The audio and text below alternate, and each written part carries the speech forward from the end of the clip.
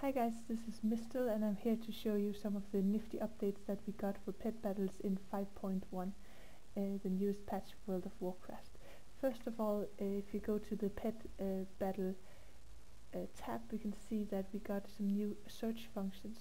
So if for instance I go to the filters and I put on not collected, I can go to sources and I can actually check here where the particular pet is dropping from. So if I want to see all the pets that I can get from drops that I haven't collected, I can just go here, tick not collected, go to sources and tick uncheck all, and then check the drop box, and I can see that all of these I haven't collected yet, but they come from drops. So for instance, the Anubisat idol here drops from Ankarash and from Emperor Veclor more specifically.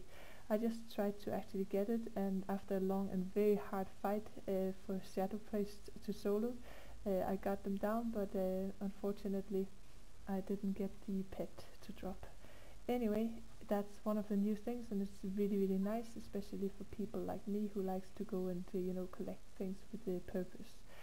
The other thing is the pet battle, actual battle screen, and I wanted to show you this because I think it's really nice.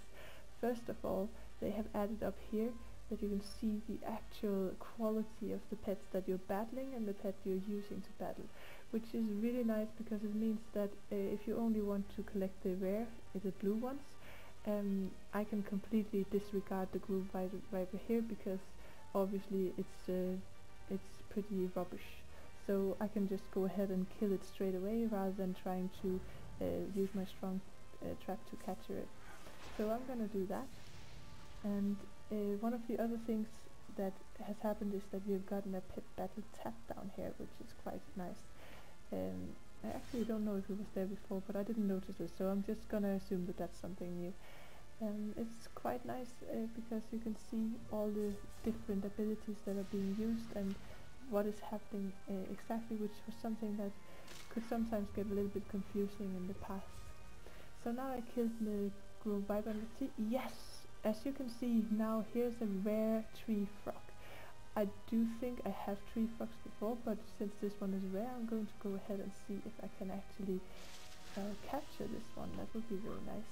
So let's see what we can do. Using my flamethrower here, which might or might not be a bad idea because now it has a damage over time and it might actually kill it before I can go ahead and capture it, but we will see what happens. You have to be positive, right? So let's see if I can get it captured. Cross fingers for me, guys. Nope, no luck. Let's see if I can get it next time around. One of the things that I also kind of feel has happened, although I might be completely wrong, yes, I got it, very nice, is that it seems the pet battle in general has sped up a little bit, which is quite nice because sometimes before it felt that some fights could be very long and very sluggish, and this is not the case anymore. I'm gonna just kill this spider and then I can enjoy my rare frog. I don't think that there's so much else to call out from the actual battle screen that has changed, but for me the fact that you can now see the actual quality of the pet while you're battling is just, yeah, I mean technically the patch didn't have to bring me anything else. That's so nice in itself that I would have been happy with just that. But obviously it did bring some other things, and one of the things that I'm going to cover in one of my future videos is the different new pets that you can get from rare, the old raid bosses, like for instance Ankarash, and also Molten Core, Black Temple and Naxxramas has received some vanity pets added to the bosses when you fight there. So now I won. And let's have a look. Yep, I got my leopard tree fox.